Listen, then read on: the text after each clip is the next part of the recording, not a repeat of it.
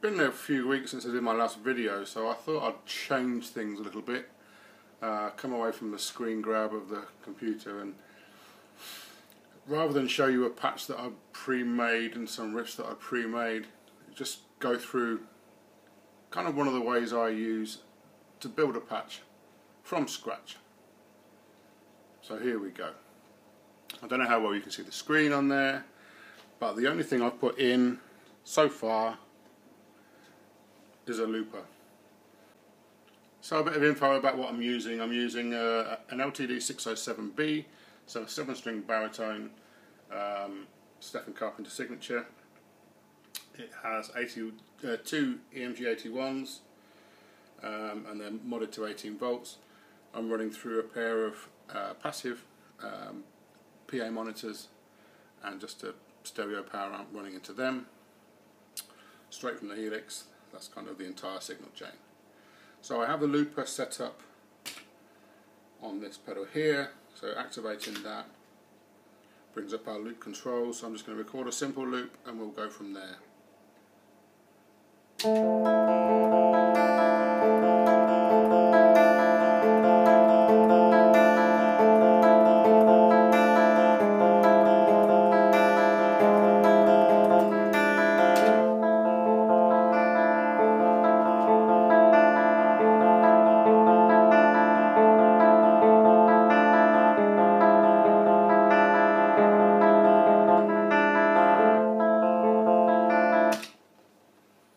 So we fluffed it at the end there, but it's good enough for what we're going to be using it for.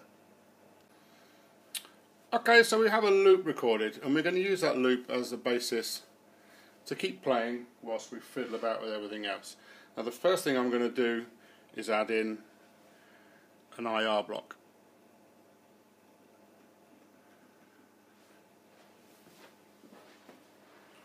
Now one of the ones I prefer, I think most of mine are from 3 Sigma,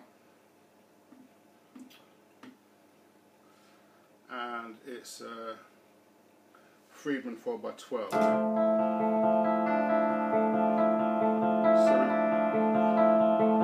So we've got the IR in place. Let's get an amplifier going. So we're just using the amp head itself, no cab model, because we're using the IRs.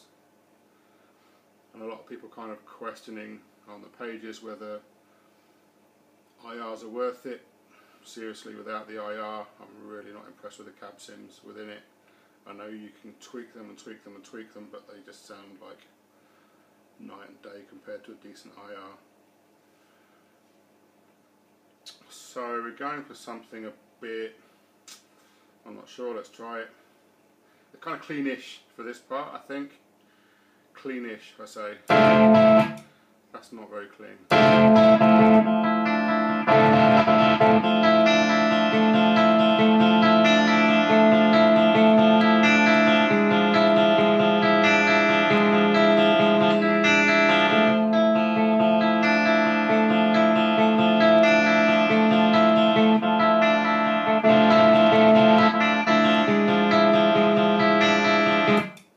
So that's got a nice jangle and sparkle to it. It's clean-ish, it's still got a bit of bite there, and it's difficult not to have a bite with the pickups that I'm using because they are very hot.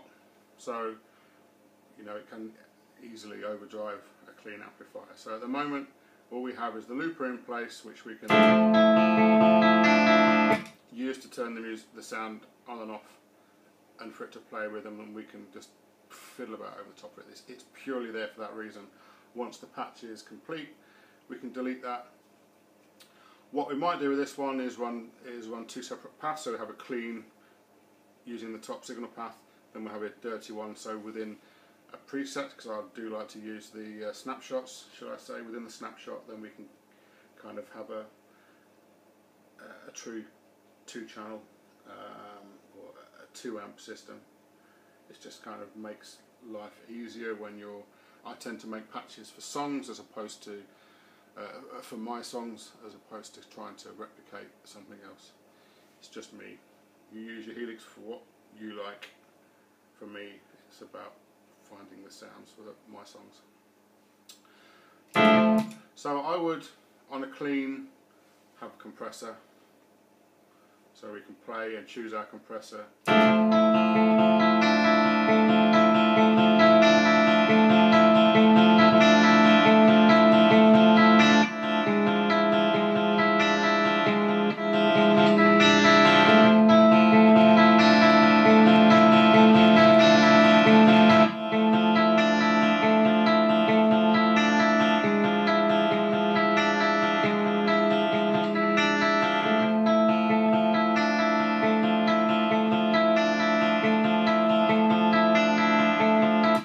Okay, so we have a red squeeze compressor in place.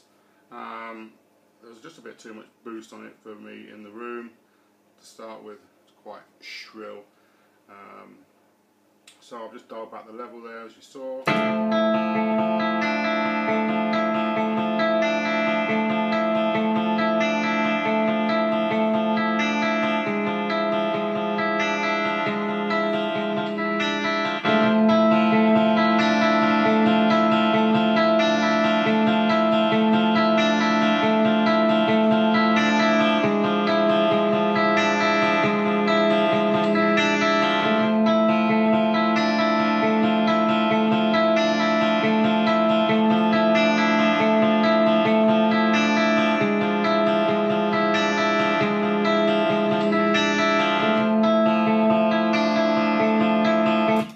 Okay, so I'll switch to the deluxe comp because I can, quite simply. So something else that I like to do is have a reverb, just to kind of give that room sound. Nothing too major, but nothing so slight that it sounds kind of fake. I'm not a big fan of the tiled kind of room sound, so let's have a go.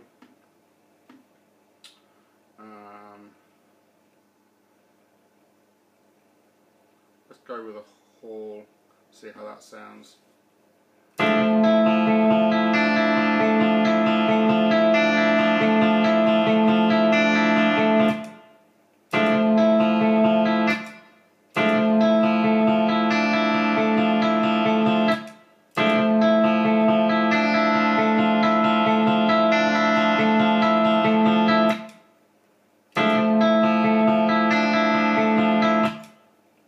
Okay, so although we're using a hall, brought back the decay to 2.4, mixed down to 25%. So it sounds natural. It doesn't sound artificial. Hopefully you can pick that up on the camera of the iPad that I'm using to record this. So let's have a delay as well, because why not? It's a clean should have delay. I think everything should have delay, really.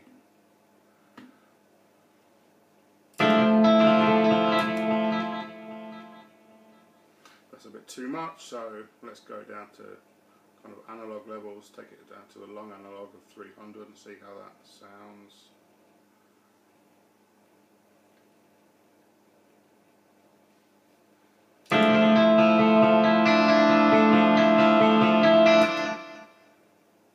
That's quite nice, a bit too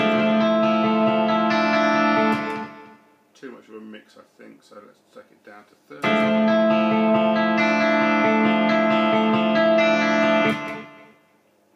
Okay.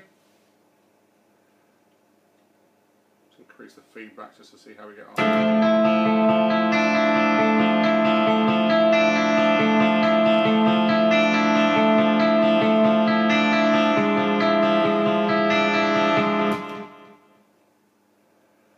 Okay, so now then we've got a pretty standard signal chain in place there. We've got a looper in the front, then going into compressor.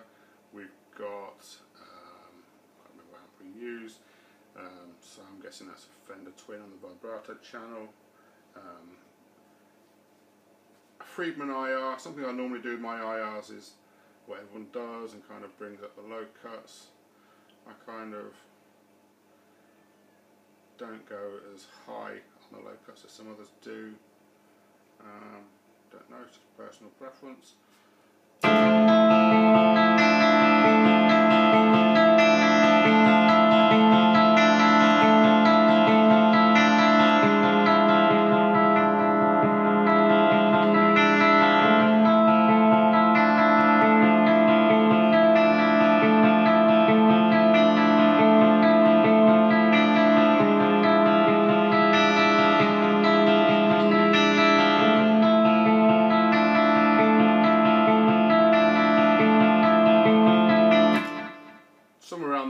pretty natural, nice and cab-like.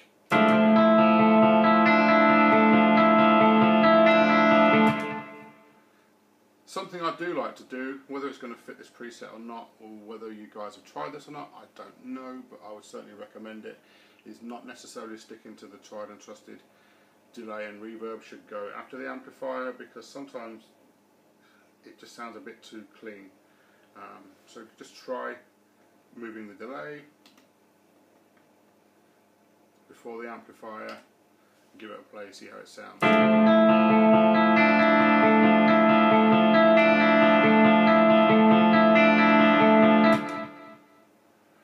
Just sounds a bit fuller before the amplifier, which is something I quite like.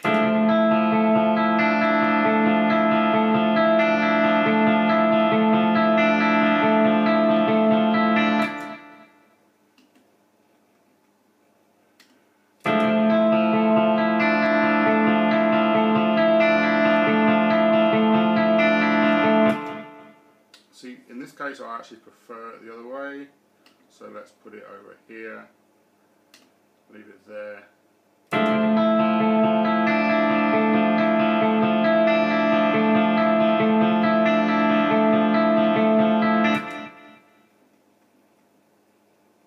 There's nothing to stop you trying this either. I also like the reverb before the amp, maybe because I'm weird, maybe because I don't tend to kind of play traditional stuff, so let's try it.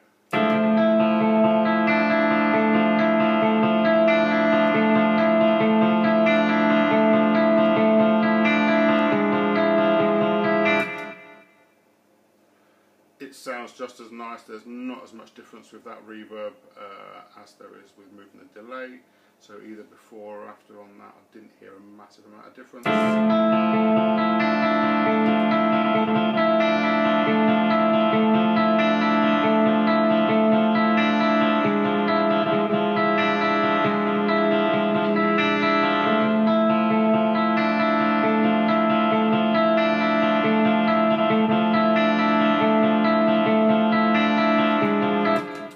If anything, it just kind of keeps that top end sparkle intact when you put the reverb after. So in this case, as I'm kind of wanting a nice sparkly amp, I'm going to leave that like that. So I'm pretty happy with that as a clean. If I was going to do anything else, maybe I'll just probably just have a bit of a housekeeping and tidy up. If I was going to add anything else, maybe for use later, it would be a modulation. And I'd say here you can just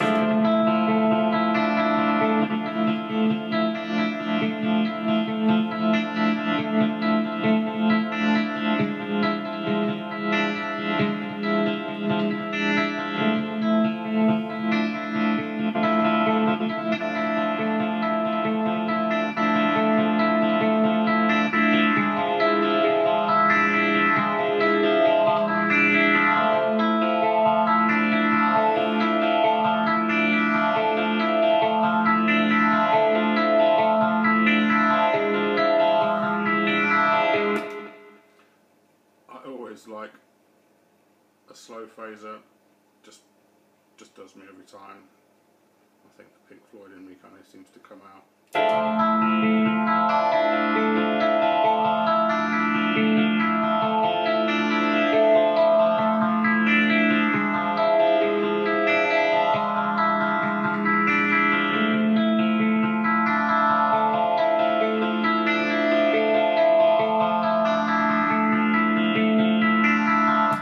Maybe that's a bit too slow, but it's nice when it kind of, its peaks and its troughs kind of run through an entire kind of bar of riffs rather than it rising and falling. I prefer a slow to a fast.